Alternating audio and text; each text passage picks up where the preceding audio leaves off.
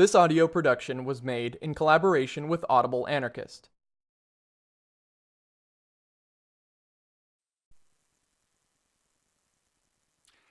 The Spirit of Revolt by Peter Kropotkin. There are periods in the life of human society when revolution becomes an imperative necessity, when it proclaims itself as inevitable. New ideas germinate everywhere, seeking to force their way into the light, to find an application in life. Everywhere they are opposed by the inertia of those whose interest it is to maintain the old order. They suffocate in the stifling atmosphere of prejudice and traditions. The accepted ideas of the Constitution, of the state, of the laws, of social equilibrium, of the political and economic interrelations of citizens, can hold out no longer against the implacable criticism which is daily undermining them whenever occasion arises. In drawing room as in cabaret, in the writings of philosophers as in daily conversation, political, economic, and social institutions are crumbling. The social structure, having become uninhabitable, is hindering, even preventing the development of the seeds which are being propagated within its damaged walls and being brought forth around them. The need for a new life becomes apparent. The code of established morality, that which governs the greater number of the people in their daily life, no longer seems sufficient. What formerly seemed just is now felt to be a crying injustice. The morality of yesterday is today recognized as revolting immorality. The conflict between new ideas and old traditions flames up in every class of society, in every possible environment, in the very bosom of the family. The son struggles against his father. He finds revolting what his father has all his life found natural. The daughter rebels against the principles which her mother has handed down to her as a result of long experience. Daily, the popular conscience rises up against the scandals which breed amidst the privileged and the leisured, against the crimes committed in the name of the law of the stronger, or in order to maintain these privileges. Those who long for the triumph of justice, those who would put new ideas into practice, are soon forced to recognize that the realization of their generous, humanitarian, and regenerating ideas cannot take place in a society thus constituted. They perceive the necessity of a revolutionary whirlwind which will sweep away all this rottenness, revive sluggish hearts with its breath, and bring to mankind that spirit of devotion, self-denial, and heroism, without which society sinks, through degradation and vileness, into complete disintegration. In periods of frenzied haste toward wealth, of feverish speculation and of crisis, of the sudden downfall of great industries and the ephemeral expansion of other branches of production, of scandalous fortunes amassed in a few years and dissipated as quickly, it becomes evident that the economic institutions which control production and exchange are far from giving to society the prosperity which they are supposed to guarantee. They produce precisely the opposite result. Instead of order, they bring forth chaos. Instead of prosperity, poverty and insecurity. Instead of reconciled interests, war, a perpetual war of the exploiter against the worker, of exploiters and of workers among themselves. Human society is seen to be splitting more and more into two hostile camps, and at the same time to be subdividing into thousands of small groups waging merciless war against each other. Weary of these wars, weary of the miseries which they cause, society rushes to seek a new organization. It clamors loudly for a complete remodeling of the system of property ownership, of production, of exchange, and all economic relations which spring from it. The machinery of government, entrusted with the maintenance of the existing order, continues to function, but at every turn of its deteriorated gears it slips and stops. Its working becomes more and more difficult, and the dissatisfaction caused by its defects grows continuously. Every day gives rise to a new demand. Reform this, reform that, is heard from all sides. War, finance, taxes, courts, police, everything must be remodeled, reorganized, established on a new basis, say the reformers. And yet, all know that it is impossible to make things over, to remodel anything at all, because everything is interrelated. Everything would have to be remade at once. And how can society be remodeled when it is divided into two openly hostile camps? To satisfy the discontented would be only to create new malcontents. Incapable of undertaking reforms, since this would mean paving the way for revolution, and at the same time too impotent to be frankly reactionary, the governing bodies apply themselves to half measures which can satisfy nobody, and only cause new dissatisfaction. The mediocrities who, in such transition periods, undertake to steer the ship of state, think of but one thing: to enrich themselves against the coming debacle. Attacked from all sides, they defend themselves awkwardly. They evade. They commit blunder upon blunder, and they soon succeed in cutting the last rope of salvation. They drown the prestige of the government in ridicule, caused by their own incapacity. Such periods demand revolution. It becomes a social necessity. The situation itself is revolutionary. When we study in the works of our greatest historians the genesis and development of vast revolutionary convulsions, we generally find, under the heading, quote, "The Cause of the Revolution," end quote, a gripping picture of the situation on the eve of events, the misery of the people, the general insecurity, the vexatious measures of the government, the odious scandals laying bare the immense vices of society. The new ideas struggling to come to the surface and repulsed by the incapacity of the supporters of the former regime. Nothing is omitted. Examining this picture, one arrives at the conviction that the revolution was indeed inevitable, and that there was no other way out than by the road of insurrection. Take, for example, the situation before 1789, as the historians picture it. You can almost hear the peasant complaining of the salt tax, of the tithe, of the feudal payments, and vowing in his heart an implacable hatred towards the feudal baron, the monk, the monopolist, the bailiff. You can almost see the citizen bewailing the loss of his municipal liberties and showering maledictions upon the king. The people censure the queen. They are revolted by the reports of ministerial action, and they cry out continually that the taxes are intolerable and revenue payments exorbitant, that crops are bad and winters hard, that provisions are too dear and the monopolists too grasping, that the village lawyer devours the peasants' crops and the village constable tries to play the role of a petty king, that even the mail service is badly organized and the employees too lazy. In short, nothing works well. Everybody complains. It can last no longer. It will come to a bad end, they cry everywhere. But between this specific arguing and insurrection, or revolt, there is a wide abyss, that abyss which, for the greatest part of humanity, lies between reasoning and action, thought and will, the urge to act.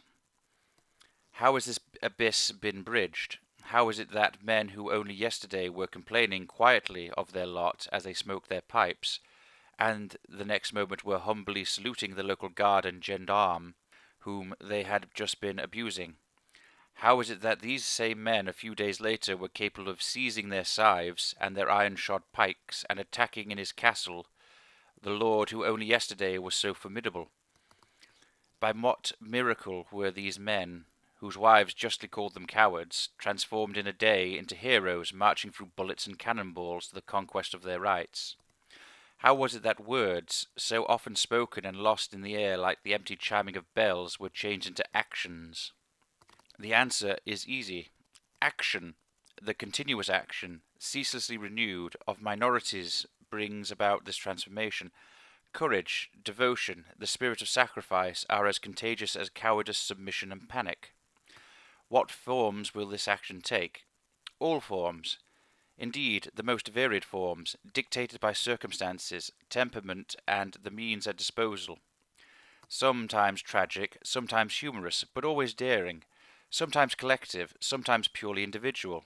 This policy of action will neglect none of the means at hand, no event of public life, in order to keep the spirit alive, to propagate and find expression for dissatisfaction, to excite hatred against exploiters, to ridicule the government and expose its weaknesses, and above all and always by actual example, to awaken courage and fan the spirit of revolt. When a revolutionary situation arises in a country, before the spirit of revolt is sufficiently awakened in the masses to express itself in violent demonstrations in the streets or by rebellions and uprisings, it is through action that minorities succeed in awakening that feeling of independence and that spirit of audacity without which no revolution can come to a head. Men of courage, not satisfied with words, but ever searching for the means to transform them into action. Men of integrity, for whom the act is one with the idea, for whom prison, exile, and death are preferable to a life contrary to their principles. Intrepid souls, who know that it is necessary to dare in order to succeed. These are the lonely sentinels who enter the battle long before the masses are sufficiently roused to raise openly the banner of insurrection and to march, arms in hand, to the conquest of their rights. In the midst of discontent, talk, theoretical discussions, an individual collective act of revolt supervenes, symbolizing the dominant aspirations. It is possible that at the beginning the masses will remain indifferent. It is possible that while admiring the courage of the individual or the group which takes the initiative, the masses will at first follow those who are prudent and cautious, who will immediately describe this act as insanity and say that those madmen, those fanatics, will endanger everything. They have calculated so well, those prudent and cautious men, that their party, slowly pursuing its work, would, in 100 years, 200 years, 300 years perhaps, succeed in conquering the whole world. And now the unexpected intrudes. The unexpected, of course, is whatever has not been expected by them, those prudent and cautious ones.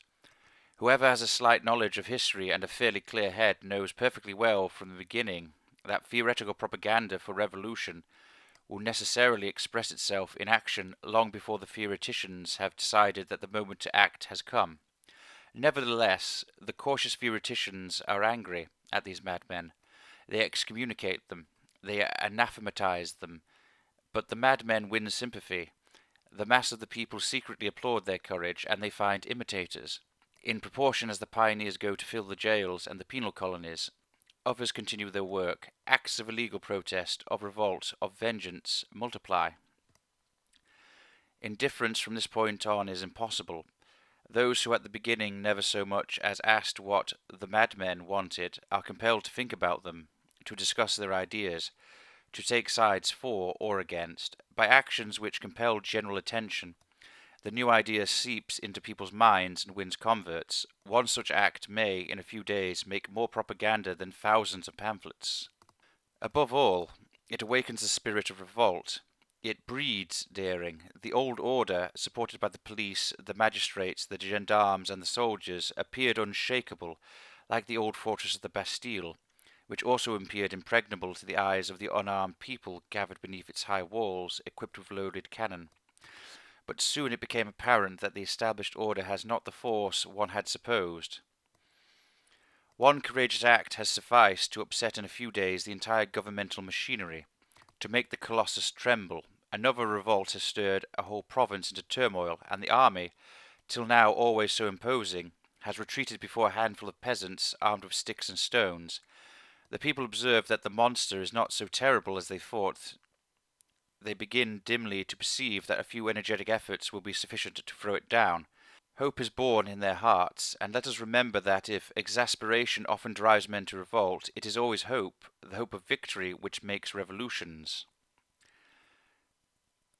The government resists. It is savage in its repressions, but, though formerly persecution killed the energy of the oppressed, now, in periods of excitement, it produces the opposite result.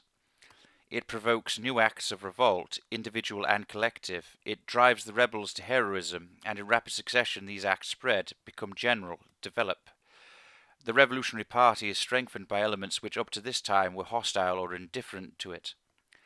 The general disintegration penetrates into the government, the ruling classes, the privileged. Some of them advocate resistance to the limit. Others are in favour of concessions. Others, again, go so far as to declare themselves ready to renounce their privileges for the moment, in order to appease the spirit of revolt, hoping to dominate again later on. The unity of the government and the privileged class is broken. The ruling classes may also try to find safety in savage reaction, but it is now too late. the battle only becomes more bitter, more terrible, and the revolution which is looming will only be more bloody. On the other hand, the smallest concession of the governing classes, since it comes too late, since it has been snatched in struggle, only awakes the revolutionary spirit still more. The common people, who formerly would have been satisfied with the smallest concession, observe now that the enemy is wavering. They foresee victory, they feel their courage growing, and the same men who were formerly crushed by misery and were content to sigh in secret now lift their heads and march proudly to the conquest of a better future. Finally, the revolution breaks out, the more terrible as the preceding struggles were bitter. The direction which the revolution will take depends, no doubt, upon the sum total of the various circumstances that determine the coming of the cataclysm, but it can be predicted in advance according to the vigour of revolutionary action displayed in the preparatory period by the different progressive parties. One party may have developed more clearly the theories which it defines and the programme which it desires to realise. It may have made propaganda actively, by speech and in print, but it may not have sufficiently expressed its aspirations in the open on the street. By actions which embody the thought it represents, it has done little. Or it has done nothing against those who are its principal enemies. It has not attacked the institutions which it wants to demolish. Its strength has been in theory, not in action. It has contributed little to awaken the spirit of revolt, or it has neglected to direct that spirit against conditions which it particularly desires to attack at the time of the revolution. As a result, this party is less known. Its aspirations have not been daily and continuously affirmed by actions, the glamour of which could reach even the remotest hut. They have not sufficiently penetrated into the consciousnesses of the people. They have not identified themselves with the crowd and the street. They have never found simple expression in a popular slogan. The most active writers of such a party are known by their readers as thinkers of great merit, but they have neither the reputation nor the capacities of men of action, and on the day when the mobs pour through the streets, they will prefer to follow the advice of those who have less precise theoretical ideas, and not such great aspirations, but whom they know better because they have seen them act.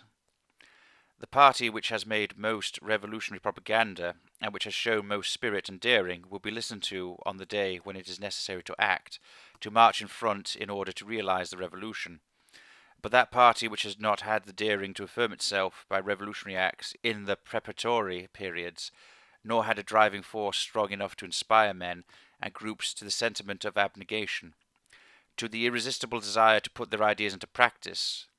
If this desire had existed, it would have expressed itself in action long before the mass of the people had joined the revolt, and which did not know how to make its flag popular and its aspirations tangible and comprehensive.